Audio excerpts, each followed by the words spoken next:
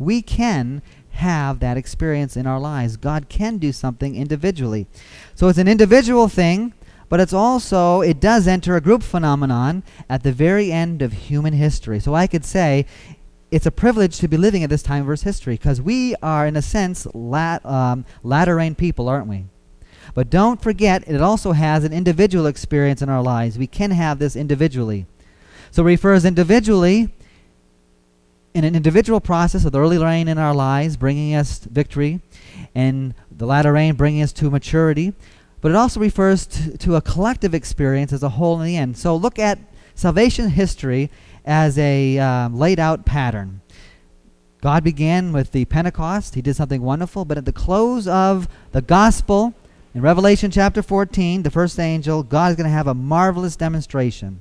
Let me read a quotation for you. I don't have it up on the board. Referring to the salvation history corporate sense, it says, this is found in a book called Great Controversy 6:11, as the former rain was given in the outpouring of the Holy Spirit at the opening of the gospel, Pentecost, when Jesus left, he poured out the Holy Spirit upon them, to cause the upspringing of the precious seed, so the latter rain will be given at its close for the ripening of the harvest. Remember Revelation chapter 14? That is a harvest chapter. Well, here's another question I have. Do we need it? That's obvious, right? That's a rhetorical question. Do we need it? Well, let's really ask the question, folks. We do need it, right? Well, is it essential? Do we need it in the sense of, is it essential, or is it just beneficial, just icing on the cake? Oh, it's both, okay. A lot of people just think of it as icing on the cake. Oh, great to have, but we can do without. It's icing. It's great icing, but I think it's more than that. Can we get through the end without the latter rain? No. Well, let's look at why. Well, there's a few accomplishments in the latter rain, and I'm not going to go all through all the information, but these things are basic practical information we can glean from many texts and many statements. But what are the accomplishments of the latter rain? Well, it's going to complete the sealing process in us.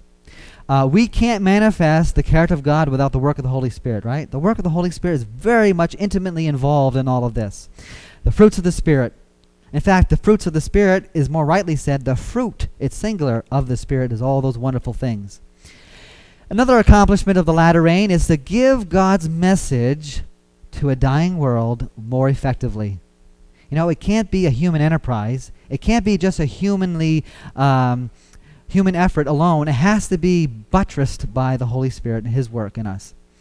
There's another third aspect to the latter rain, which I want to talk about, is that it strengthens us for the time of trouble. Ever think about the end? Oh, I'm scared. I'm not going to be able to make it through. We forget that God is going, if we cooperate with God, He's going to give us something to strengthen us.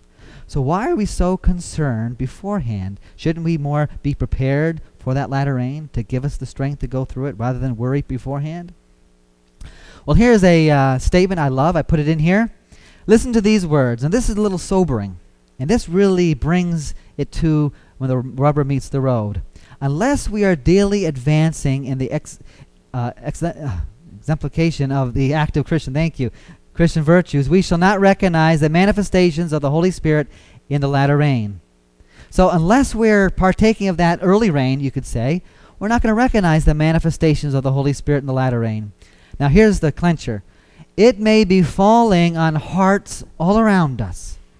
Now I've been with groups of people, churches, who are all earnestly praying for the latter rain. Now I must say, they're praying more for things. They're not praying for a person. That's why they don't have the effect that they should have. But they're praying and they're praying and praying, and I've often had this quotation in the back of my mind. Well, how do we know that when the Holy Spirit is given, we're going to be able to receive it? Because it says here it could be falling all around us. Imagine we're praying, it's falling on John, it's falling on Joe, it's falling on Nathan, it's falling, but I could not receive it. But we shall not discern or receive it. Friends, I want to be able to recognize it. I want to be able to receive it. So let's talk about this a little bit. How can we receive the latter rain? Because that's the issue. I want to flourish. I want to see that precious fruit in my life, don't you? It's not a discouraging thing. It's an exciting thing to know that what God created you for can be a reality. So how do we get it? It's important. How do we get it, though? Here's a quotation I love. Filling empty vessels. You know, in the Bible, vessels, if you looked it up, are a symbol of people. Remember when Jesus, at the first miracle wedding in Cana, his mother came up to him and said, "Are you going to do something about the lack of wine here, grape juice?" And Jesus said, "Well, my time hasn't come." Well, obviously the time came. And he told, "Do you have any vessels here?" And they took how many vessels? 6 large water pots, right? Filled them with water, and they became grape juice, right? Did you know if you go through and you count how many disciples had at that time, he had exactly 6 in his calling? So those 6 water pots, and what he did was a lesson to the disciples of what he wanted to do in their lives. Work that out sometime. But in the Bible, there's many texts that says vessels are a symbol of people. Now here's this quotation. Are we emptying our hearts of what?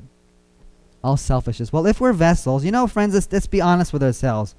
Sometimes we're filled with our own agendas, our own selfish ways, and there's no room for anything else. If you took this pot here, you filled it with your own water from your own cistern, then you put it out in the rain, are you going to get filled with any good rain, any good water? No, there's no room. So if we're filled, if our hearts are already filled, it can't receive what God has to prepare for us. Are we emptying our hearts of all selfishness and cleansing them preparatory to receiving the latter rain from heaven? It's a neat quotation, or a neat Bible verse. I believe it's in Ezekiel chapter 36 where God says, "I will sprinkle clean water on you to cleanse you." That's the early rain experience. What God wants to do in our hearts is to help us, to prepare us to receive the blessings that he has in the latter rain. In the very end of human history, God wants to give a corporate group of people an experience that they've never had before.